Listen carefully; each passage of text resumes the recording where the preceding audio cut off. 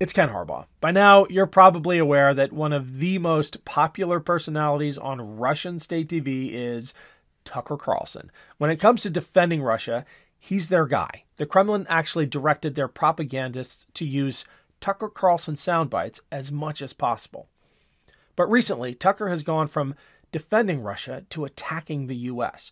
In a recent Fox News segment, he suggested, without any evidence, that the American government might be guilty of state-sponsored terrorism after the Nord Stream pipeline, which moves gas from Russia to Europe, developed several suspicious leaks.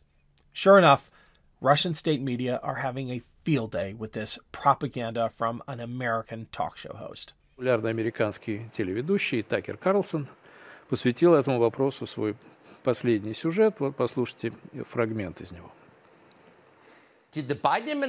Могла ли администрация Байдена совершить подобное? В это сложно поверить. Подобное злодеяние можно запросто приравнять к акту терроризма, но мы не будем взорвать газопровод и спровоцировать самую страшную экологическую катастрофу за всю историю. Если они действительно к этому причастны, то это, вне всякого сомнения, самый безрассудный и разрушительный поступок, что когда-либо совершала администрация президента США. Эти люди не могут ничего... Такер Карлсон предупреждает, что если в ЧП найдут американский след, а русские смогут ответить. И вообще все это похоже на казус Бейли.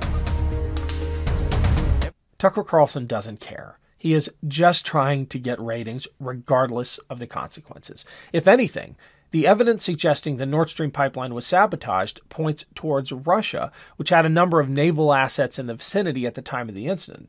Our European allies have implicated Russia, describing these acts of sabotage as a threat, demonstrating that Europe's energy infrastructure is not safe.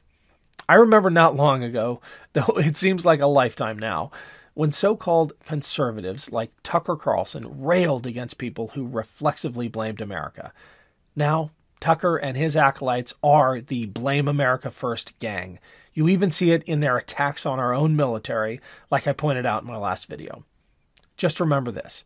Tucker Carlson cares about one thing. It's not national security, it's not human rights, and it's certainly not the preservation of American democracy. Tucker Carlson cares about Tucker Carlson. MeidasTouch is unapologetically pro-democracy. And look, we know you are too. So please make sure you check out our best-selling shirt and our best-selling gear, the unapologetically pro-democracy gear. And hey, while you're at it, make sure you check out my favorite shirt and one of our most famous designs. It wasn't rigged, you're just a loser. At store.MeidasTouch.com. That's store.MeidasTouch.com.